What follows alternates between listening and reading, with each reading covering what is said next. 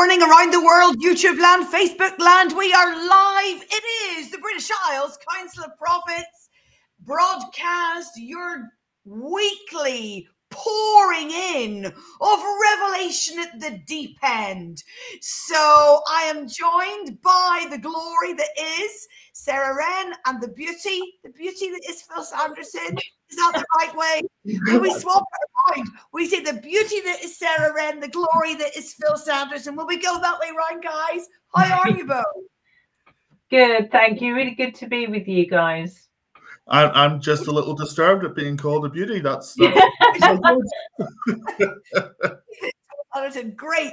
Well, make sure you are in the comments, my friends. We have 2 Northern Irish, 1 English. Sarah, you're right down the south of England. Phil's right up the Highlands north. Could you be any more far apart in the British Isles, but yet completely in unity of spirit? Amen. Amen. Amen. And I'm somewhere in the middle. Okay, so not in terms of unity of spirit, but geographically. Okay, so we've got Somerset, Peterborough, the Dominican Republic. Oh, my friend, Dr. Janelle. Phil, could you point to the Dominican Republic accurately on the map? It's in the Caribbean, isn't it? The Dominican Republic. None of us are going to show our desk, but can we point? Sarah, can you point to it on a map? No, geography is not a strong point. Oh, right. Okay. Geography is not a point. California, we could definitely point to in a map and get right. Norwich, yes, we could do that as well. Norfolk, yes. Limerick, Ireland. Well, I could do a fair run with Limerick in Southern Ireland. Kenya, we could probably point to that on a map as well. You're super welcome, all of you. Worcestershire, where the sauce is from. So there we go. Anyway, how cold is it with you? My hands are literally freezing right now. Me too. Yeah, it's very nippy. You look like you're well wrapped up, Sarah M. Yeah, I've got fur on. It's not real fur. Not real fur. Just in case we nothing of fur. But no one wants my arms for this broadcast. Yeah, no. I know, and literally we've got an app for putting our heating on, which seems to be quite elevated. Anybody else work an app for putting your heating on? I think that's the way it's going. No, we have heating wars. So I go onto the app and put them all on. David goes onto the app and puts them all off. He's in the comments. Great. So I think he's actually driving and watching this. So if he comments, he shouldn't be. Oh, hi from India as well. Good to see you. Now, we've had some technical issues. It should have been Kevin McStay. Hi, Kevin. We could not get his computer to work. So Phil has bounded on at the last minute. So can I put you on the spot, Phil? Will we start with you, even though we don't know what's going to come out of your mouth, or will we start with Sarah? I think definitely start with Sarah. Definitely start with Sarah. Sarah Wren. Okay. Elevated with the word of the Lord. Yeah, well, I am still living in a word I brought for the last broadcast about the immense grace in prayer right now and the focus for prayer. And it's not like we don't know that prayer is important. It's not like we're not praying or we haven't been praying, but there seems to be this real emphasis in the spirit right now. And literally just as it was coming on and we were trying to sort out the tech, the Holy Spirit said to me, there is such a swirling in nations and there's such a stirring, and we are going to get caught up in 2 things. We are either going to get caught up in the stirrings and the swirlings of what God is doing, and we're going to tap into that through real focused and intentional prayer. And as we do that, it's literally like a bird in flight getting lifted, and suddenly as we come into and grab hold of prayer in the grace that is this now season for it, we are going to be lifted to see above and not feel underneath the incredible pressures that are swirling. Or we're not going to access the grace and the thing for prayer, and we are going to be subject to the circumstances and the pressures that are swirling and creating. So yeah, I think that's very helpful, and it's a great direction of travel, and we thank you for it. And I think we can all say yes. We know that there have been moments where we've been under the pressure of the season rather than whoo, I've caught. And I love your analogy there, Sarah, of the bird. You know, that actually either I'm going to have a real sense of like, whoa, I was made for this season. Yes. Or you're going to go, I don't think I can survive. Yes. And the responses seem to be completely opposite, because wartime demands that either I learn fast how to navigate it, woohoo, I'm going to catch the wind, or I am just going to be in a puddle on the floor. So we're going to jump into how do we catch the wind. Yes, I think, Karen, you're right on YouTube. Eagles arise. How we catch the wind to pray the right thing, think the right thing, feel the right thing, rather than the catastrophe of overwhelm. Can I tell you, you are needed, my friends. You are needed. Your voice is needed. Your decrees are needed. Your agreement in faith is needed. Your community needs you. Your God has a requirement to bring the best out of you in this time. He didn't put you through what you went through to be a puddle on the floor during this season. You are necessary for the purposes of the King of Kings. It is Laura Beth Malloy. You are right. It is all hands on deck. But can I tell you, for some of us, and you can wave at me if this applies, it's knife edge. It is knife edge stuff, isn't it? Woohoo! Will I fly, or will I flounder? Yeah. Phil Sanderson, we're coming in here. Top tips. So last night I have this stream, and in the stream I am seeing these walls, and these walls are being repaired as I'm watching the stream. And what I'm really conscious of was that the areas that kind of like had a smooth overlooking, there were crenellations that were being put in place. Those are the bits that you hide behind to fire your bow and your arrows from at the enemy. You know, the sort of the bumpy bits on top of a castle. And it's like the Lord is creating crenellations at this time for us as his Sorry. Did you just say the Lord is creating crenellations? I think that's the right word, isn't it? I think you better explain to us. You mean bumpy things? Those are the bumpy bits on top of the wall in a castle, right? Those are the crenellations. And those are the places that you hide behind whenever you shoot your bow and arrow at the enemy, right? And so there's a sense in which what the Lord is doing is lifting us up and assuring us, but the wisdom to know where is the safe place to be protected in the midst of it, as we soar, as we're in that elevated position. And you know, one of the prayers that I've been praying a lot recently is, Lord, keep me hidden under the shadow of your wing. Keep me in that place of coming under your presence, coming under your shadow, coming under who you are, so that I can wage a good warfare, because I'm waging my warfare from being in a place of covered by the presence and in the presence, rather than just kind of jumping out like a madman and trying to take down every demon left, right, and center.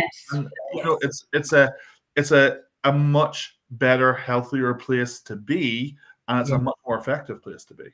Amen. Yeah. So top tip number one, if we're taking notes, and for our producers in the background, top tip number one, the prayer of the moment is, hide me at the right time. Hide me emotionally from things that will overwhelm me. Hide me from the evil darts of the enemy.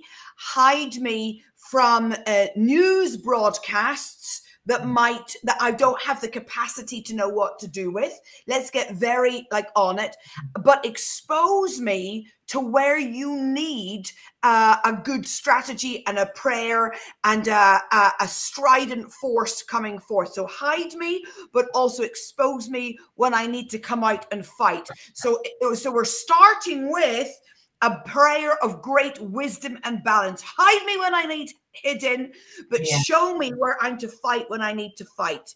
It's a strategy prayer, isn't it? Yeah. Top tip number 1. Number 2, Sarah Wren. I really want to pick up on that. It's something that in our training at Healthy Prophetic, we do talk about all the time, particularly when we're talking about moving into warfare prayer, is because if you are prophetic and you see, just because you see doesn't mean it's yours. Very good. If you see it doesn't mean it's your assignment. And you know, early days of really getting into prophetic warfare praying, I got my head kicked in again and again and again, because I thought that everything that I was seeing was mine to address. And it isn't. It is like I'm prophetic, so I see. So then it's coming and partnering with the Holy Spirit and saying, is this mine? And can I take it? Or do I need others? Do I need others with me? And if so, who are they? Where are they? How do we do this? There's been this massive release of mobilization of prayer. And we as prophets have been talking so much, haven't we, about being together, being united, not being isolated. And that goes especially true when we enter into warfare. There are some things you can take down on your own because the Spirit of God says it's okay. I'm with you. You can deal with that. You can attack that. But actually, a lot of the time, we need to wait and go to him for the correct strategy to take something out effectively. And then we won't keep doing the highs and lows of warfare and getting our heads kicked in all the time and then getting frightened of it and having to regroup. So I really like that, Phil, that piece of wisdom there. I think also whenever we understand what warfare is, it's really, and I think I've mentioned this before, it's about speaking divine order into demonic chaos. It's shifting the balance of what has domination in a place from chaos to order. And you see this in some sense in Genesis 1. You have God making the heavens and the earth, and the Spirit of the Lord hovering over the waters, and the waters were formless and void. So you have this kind of this voidness, this waterless, and the seas throughout Scripture. This metaphor for chaos, and then the word of the Lord gets spoken into the chaos, and then order comes forth as the word of the Lord gets spoken out. Now that job of the prophet then is to speak the word of the Lord in order the chaos gets divided. It gets that there is the divine order that comes in, and you see in the order of creation, God makes this day one, and it's good, and it's good, and it's good, and he gets to man, and it's very good, and then he rests. So there's this whole idea that Sabbath is a manifestation of divine order. So Sabbath is a manifestation of divine order.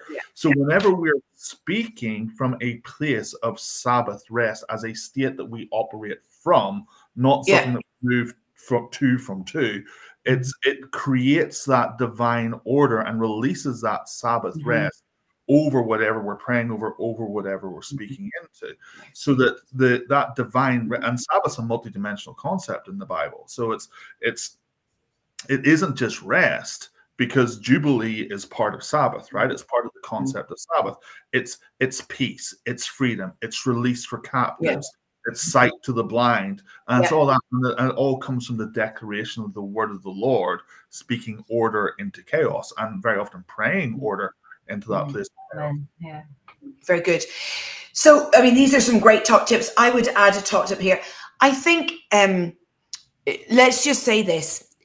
When we read the book of Revelation, we understand that there was this phrase that goes, then war broke out in heaven.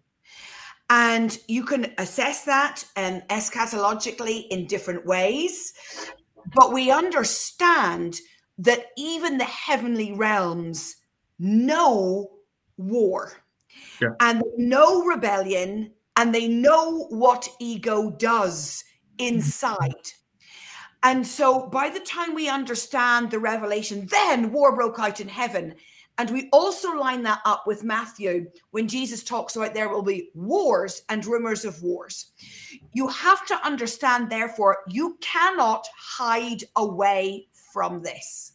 You cannot bury your head in the sand and say, I will just rest in the love of God and it will just disappear. No, no, no, no. It's that sense that this is our new normal. Conflict is part of what Scripture prepares us for. And therefore, in all of that, I need to say, you're right, Sherry. What I'm really saying is there's no siloing away. There's no permission to become an ostrich. And there's no really healthy place to say, well, I'm just going to be caught up and I'm just going to partner with an escapism mindset. If you have an escapism mindset, you need to say, God, burn it out of me right now. I now need to come and figure out what my responsibility is in the days of war. And I would want to say this. When God goes to war, or God is releasing a consequence, or God is releasing a justice, or God is releasing a punishment, whatever God is doing, we have to say, well, God, we bless your wisdom that you know what you're doing. When man is wrongly involved in violence, let me say this and track with me. Man wants genocide above relationship. Man wants victory above reconciliation. Man wants ego over the blessing of everyone. And so when we come to man-led war, which is about ego, bloodthirstiness, victory, genocide, subjugation of other nations, when you see the fullness of evil man, there is really only one prayer you can pray, and that is Luke chapter 1, verse 17. And you start to pray, turn the hearts towards each other. Yeah. Because it is in the turning of our hearts away from each other that we think war is acceptable. It is in the turning of our hearts away, saying, I want my victory, and my victory will come at the price of your death. My victory has the right to have bloodthirstiness in it. My victory has the right that I don't care what happens to you. When man wants victory, its end point is always a genocide. But God's version of victory is that hearts turn. And so, let me read it. He will go forward in the spirit and the power of Elijah to turn the hearts of the parents to their children and the disobedient to the wisdom of the righteous. Are you hearing this? To make ready a people prepared for the Lord. So when we look at the borders between nations and we look at rockets and bombs going over, we look at genocidal tendencies which come from this desire that I might win in a certain bloodthirsty way. The warfare prayer is, God, turn the hearts. God, turn the hearts. Now, if you want to bind a bloodthirsty spirit, fine. Some of us will do that. If you want to bind a violent spirit, fine. Some of us will do that. But if you are not happy with that direct head-on punch against the demonic and you want a different strategy, I would say, pray, turn the hearts, turn the hearts, turn the hearts. Each other's humanity, turn the hearts to see each other's value, turn the hearts to the wisdom of God, turn the hearts. God, you have said in the Old Testament and the New Testament, this is how I would pray. God, you have said. And sometimes, you know, when we're looking at Daniel 7, we can go to the Lord and we say, God, arise from your your throne. We can go there in our prayer. God, arise from your throne. And you have said that there will be a day in the earth where you turn the hearts. So my prayer is that is today. My prayer where there's war that is led by man's desire for victory, that you alone, God, know how to turn the hearts. So that would be what my instruction for how you pray, understanding that it comes from a genocidal tendency because I want victory above everything. Phil. Yeah, and I think you see this so much because you have this connection between war and the spirit of politics, which seeks to divide, which seeks to polarize, which seeks to tear apart, and to tear apart. And I mean, you and I, Emma, we grew up in a place where we saw that just every single day. But it was the people who were making the decisions to lay down that and to pick up something else. To turn to one another, to actually practice forgiveness, even though it cost, that was making the difference. And it wasn't the politicians that were winning anything. It was the people who were choosing to lay down hurts, to lay down brokenness, to lay down resentment and bitterness, and all that stuff that goes with it, all that toxic stuff that is actually the side effects that destroys generations rather than just a solitary generation. And you know, whenever that is laid down, then you get to pick something up that's actually beautiful. That's actually, you know, it's beauty rather than ashes.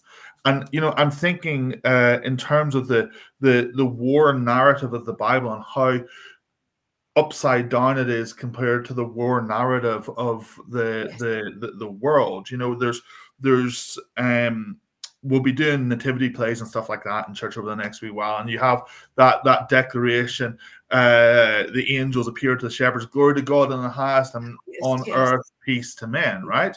But whenever Jesus is going into Jerusalem, you see this in Luke 19, that's flipped. And it's glory to God in the highest and peace in heaven. Now, why is there a need for peace in heaven? Because what Jesus is doing is causing conflict in the heavenly realms. What Jesus is doing is stirring up what's going on in the heavenly realms, so that war in the heavenlies is moving from having complete dominion on the earth to actually something's being done about it now. And then, of course, this comes in with the whole concept of the church being the ecclesia, God's war council on earth. That is it can be different now because of what Jesus has done. Things can be different now because of what Jesus has done. I think that the hard thing, Sarah, and we'll come to you now, is the hard thing is we are going to see wars that God has permitted, because God does use war for consequences and solutions, and for the purposes of redemption, and for the purposes of punishment.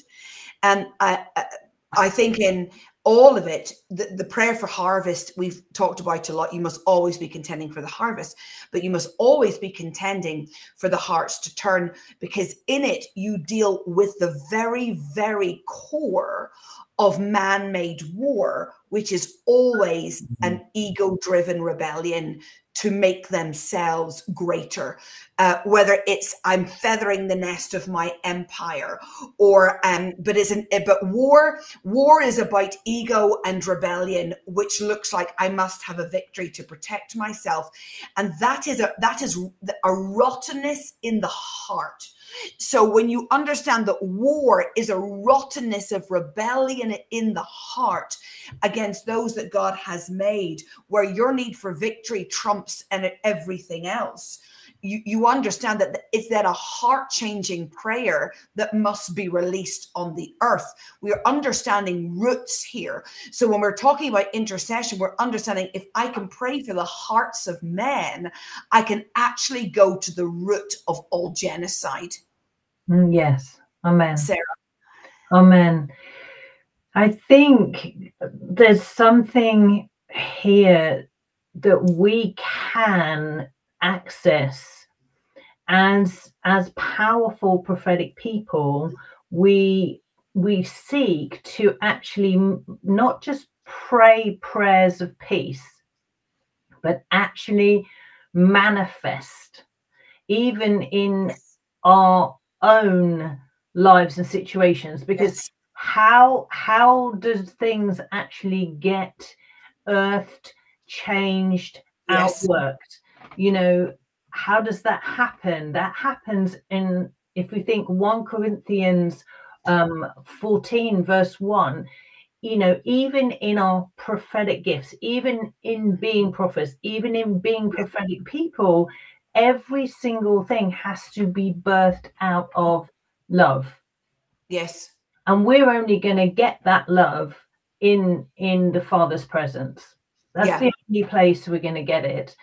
And, you know, even as you were talking, funnily enough, there about the hearts of men, I think even for us, as we come into a place of prophetic intercession, there's very often business in our own hearts and in our own lives that needs to be dealt with, so that we can inhabit a peace that moves into a situation to change the dynamics of it, to change the atmosphere in maybe it's a toxic family situation, maybe it's a horrendous work situation, whatever, but it's coming into where we started, where Phil was talking about that hidden place of warfare. Is coming into the Lord's presence enough to touch his heart, so our hearts are changed, so that our prayer, I'm not being rude here, but isn't a load of shouty hot air to do with my ego, to do with me taking down, rah, you know, all of that. It's, I think there's a challenge in the spirit at the moment, that where we can inhabit who he is and bring it to birth and manifest it actually in life. And that takes relationship, and that takes faith to do that. And I think if I push this, oh, give me grace here as I try to express this. I think we look at war with a football hooligan mindset. Rather than a biblical mindset. And so when we look at conflict, first of all, we're not very biblically literate, which is a massive problem right now. But we look at it with a football hooligan, them and us, right and wrong, good and bad. We look at it like a childish kind of way. And yes, I have to have childlike faith, but I can't be childish in how I pray about war. And so rather than I take a side, you know, because to be perfectly honest, most of you had never thought of the difference between Russia and Ukraine a day in your life. You know, I never think, you know, so there wasn't, you know, but somehow people managed to take a side, and like a football hooligan takes a side. And therefore the nuances of scripture was lost in that ability to say, God, could you turn the hearts firstly to yourself, but could you turn the hearts of the Ukrainians to the Russians? And could you turn the hearts of the Russians to the Ukrainian? And could there be even a wild sense of a celebration of each other and each other's cultural distinctives? And in that, can we soften the hearts enough to find God in the midst of it? And yet you and I partner with the political spirit about sides. And sometimes the Lord is saying, stop taking sides. Stop it and start to pray for turning of hearts. This is a key thing, actually, because you see this at the beginning of Joshua. You know, Joshua, he's rocking up, he's seeing Jericho, he's going to take down Jericho, and he sees the commander, the host of heaven, and he says, whose side are you on? And he says, neither. Neither. I'm not on your side. I'm not on Jericho's side. I'm on God's side.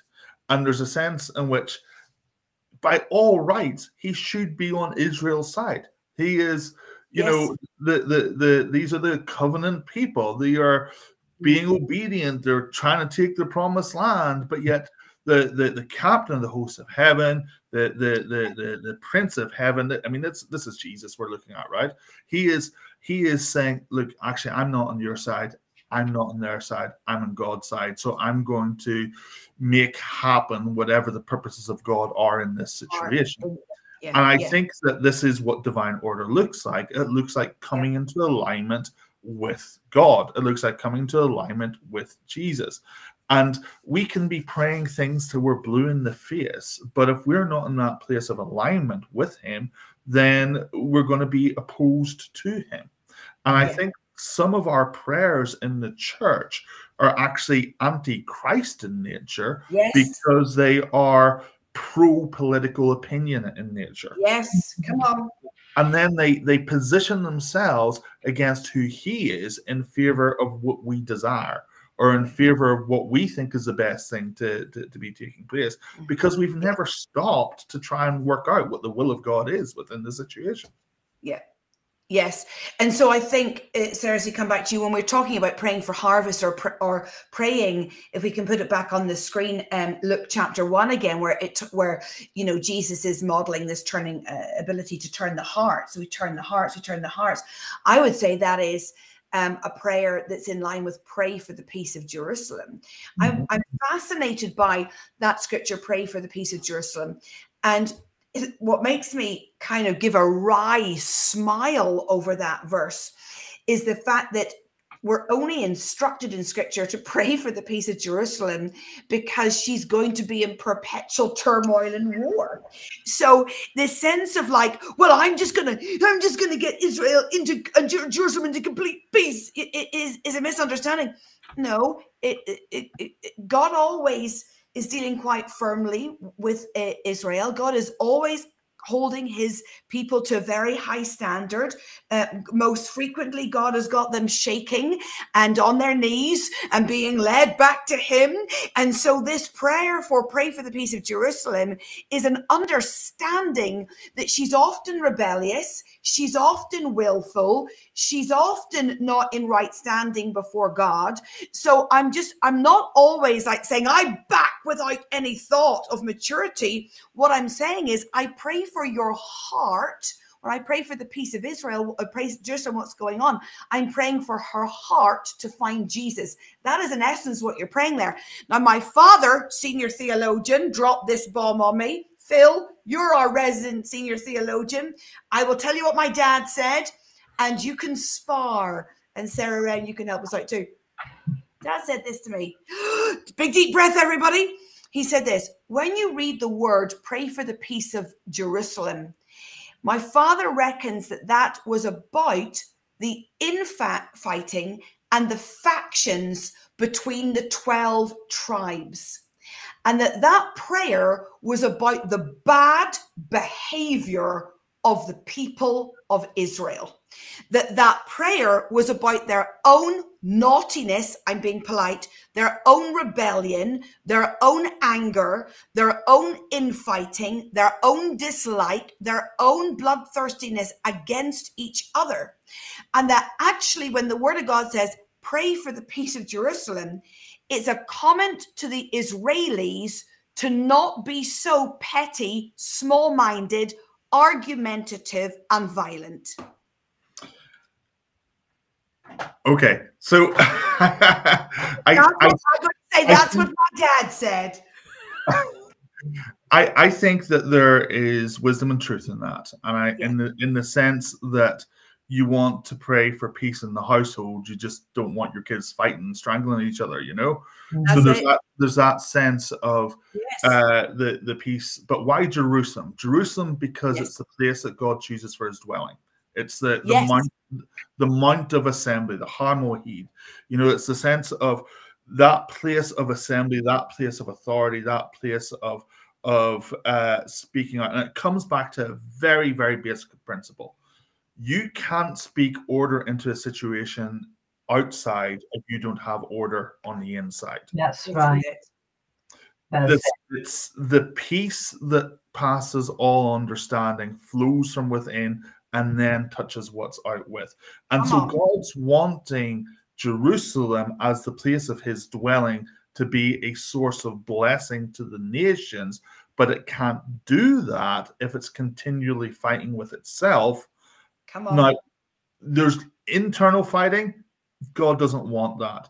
But sometimes if we are representing God, we will attract conflict simply because the enemy doesn't want us being in that place. And it's the Psalm 68, you know, "O many peaked mountain of Bashan, why do you look with hatred upon the mountain that the Lord has chosen for himself?" Right? Yes. And so there's the internal peace that needs to flow out. So whenever we're praying for the peace of Jerusalem, let's expand it to the place of God's dwelling, so the individual believer, the church. We're praying for the internal life of God to be made manifest on the inside, so that we can be transformed from glory to glory as the new creation is being created within the inside of us. We are made more conformable to the image of Christ, and then we can start turning the valley of Baca into a place of streams. We can start bringing transformation to the world around us. Very good. I love what you're saying there, Phil, and that sense of we are praying for something in the heart of a situation to want to be tender to each other, and peace in our own homes first. Yeah, very good. Sarah. Yeah, amen. And we're talking again there about actually manifesting something.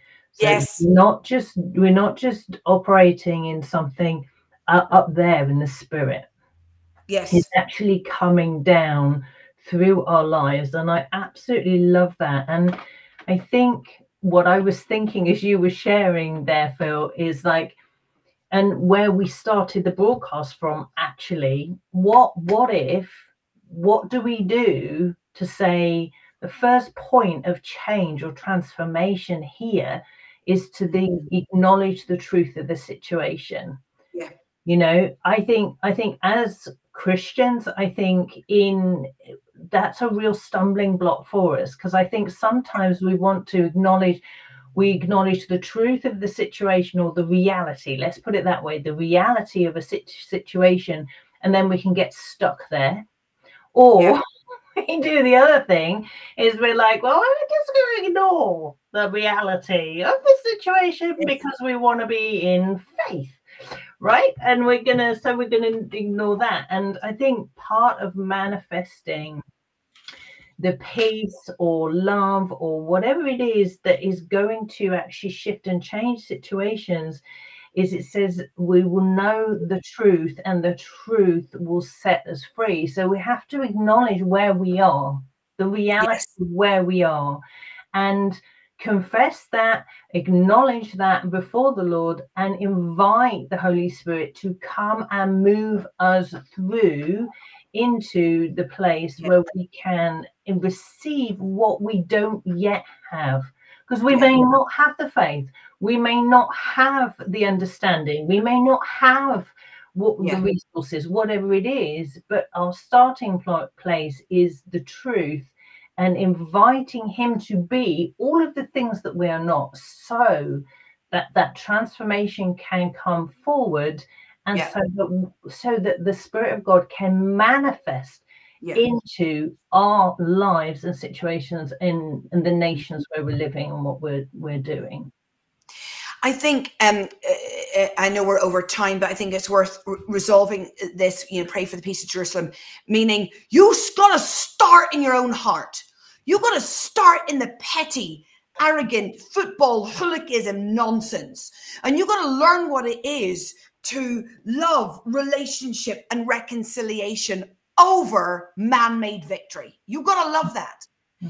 And I think in all of that, having grown up as Phil did in Northern Ireland, having grown up in a divided, war-torn society, Phil, you and I stood at the graves of civil war.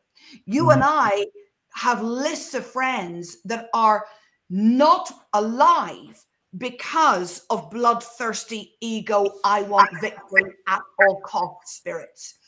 And the perpetuation of ego and calling it victory puts more people in the grave ahead of their time without meeting Jesus Christ as their savior. And so when Sarah is talking about manifesting something, I think things start to tip when the people of God, as happened in my home nation, start to say, I think I'd like to speak reconciliation. Yes. I think I'd like my own tongue burnt. Amen. So I'm not a football hooligan taking sides. I think, how about I speak well for me of Catholics? How about a speaking well of Russians, Chinese, Egyptians, Koreans, Palestinians? How about that? How about a sense of, I think you might have value. I think that we are better in a negotiation reconciliation place. I think you might have something that I don't have. Yes, right. And it was in the individual hearts of the Catholics and Protestants in Ireland who were so in pain at the bloodthirsty ego of war. Yeah. I must have victory. We must assassinate all of the ones on the other side. Victory means death. How about, biblically, victory means my own mouth starts to say, there's another solution here. Yes. And it's not assassination and genocide and killing. But that must start here. Amen. Phil. So we have been talking about building of battlements on walls. We've been talking about soaring in the high place. We've been talking about the peace of Jerusalem. We've been talking about getting moved from the inside, dealing with tribalism almost within our own hearts. Yeah. I think it's worthwhile, if to sum all this up, I just read Psalm 122. Because Psalm 122 is where the pray for the peace of Jerusalem piece comes from. Yeah. This is a song of ascents of David. Yeah. I was glad when they said to me, let us go to the house of the Lord. Yeah. So we're talking about the house of the Lord. Our feet have been standing within your gates, O Jerusalem. Jerusalem built as a city that is bound firmly together, to which the tribes go up, the tribes of the Lord, as was decreed for Israel, to give thanks to the name of the Lord. Get this. Their thrones for judgment were set. The thrones of the house of David. That ties it in with Daniel 7. Pray for the peace of Jerusalem. May they be secure who love you. Peace be within your walls and security within your towers. For my brothers and companions' sake, I will say, peace be within you. So peace be within you. For the sake of the house of the Lord our God, I will seek your good. Yeah. And within this psalm, why are we praying for the peace of Jerusalem? We're praying for the peace of Jerusalem for the good of the house of the Lord. Yeah. We're praying for the peace of Jerusalem for the tribes to come together up towards the assembly of the Most High. Yeah. And there is a gathering in this psalm, and it's saying you need to come to a safe place. Yeah. That's why we need to pray for this peace of Jerusalem. Yes. And it's the prayer. I mean, it's so powerful. And if you don't know Psalm 122, go and read it and meditate on it and look at some entry level commentaries on it on Google. But that sense within this psalm of the decree that ends bloodthirstiness and ugly side take. In my translation, it says, you pray this for the sake of all of the family and friends. In other words, this is not just about, can one group have dominance against each other? Or can one group be held up as higher than another group? I mean, this is a great prayer that is looking about an understanding of the wider context of peace in a region and peace across the peoples. And in other words, getting off the high horse of genocidal tendencies, which I think I am worried is in the people of God, that we have genocidal tendencies because we have ego and we desire victory in the natural more than we desire reconciliation. And that really is the point of today. Whenever recently I was speaking with my dad. My dad is a Presbyterian minister. Your dad's a Baptist minister, and he was telling me he was reading this book about the start of the Troubles. So the Troubles started in Londonderry in 1969. They moved over to Belfast a week later, and he's reading this book, and he's reading about how the Troubles are breaking out in Belfast, but the clergy, Catholic and Protestant, went out and were encouraging people to go back into their homes. And he's telling me he's reading this book, and he's thinking, this sounds very familiar. Then it registered with him, gosh, I was there. I was one of the clergy that was helping people go back into their homes, you know? And that sense of where we are in history is the place where we need to be, in the place of reconciliation, because one day we're going to read God's book, and God's book is going to tell us exactly where we are. Yes. And how we want to be seen in heaven, and how we want to be remembered in heaven, is dependent very much on how we position our hearts here on earth. So important about eternal destiny. It's funny, isn't it? These kind of things do bring up those senses of being raised in conflict. And my father the same. And I remember when they put the bomb in Coleraine in the street by my dad's church, and I don't think you ever forget the sound of a bomb or the aftermath of picking through one. And many of you will have been there too in your own nations in civil war. And my father's first response was, although at that point we didn't know the bomb was right by my dad's church, but his first response was he put his dog collar on to identify himself as a minister in the town. And he went out in the dark as all the sirens are going off, because he wanted to go and minister, even though they'd put it right by our building, to go and minister cross-culturally, minister reconciliation. And that sense of pray for the peace of Jerusalem, pray for the prosperity of the world, which is really what's in that Psalm 122. And can I say now, I'm going to speak directly to you. Some of you are on the wrong side. And some of you are on the side of ego, genocide, bloodthirstiness. Some of you are on the side of politics in error. Some of you are on the wrong side of reading scripture. Some of you are in false responsibility on the wrong side of what God has asked you to pray. And some of you are now partnering with a judgmental, critical spirit and an assassination spirit that wants people groups wiped out. That is not the side of God right now. Right now, it is God, turn the hearts to you and turn the hearts to each other, that we may have the biggest harvest rather than the genocide of nations. Amen. Sarah, do you want to add anything else, or will we wrap up? I think that's a wrap. That's a wrap. We did go on for quite a bit longer, but we're only with you once a week these days, on whatever day of the week it is. Who knows? Tuesday. We love you guys. Make sure you like this. Make sure you share this, and make sure you've put your agreement behind it, because you know we just hit some holy cows and slaughtered them. We will see you very soon, my friends. Bye.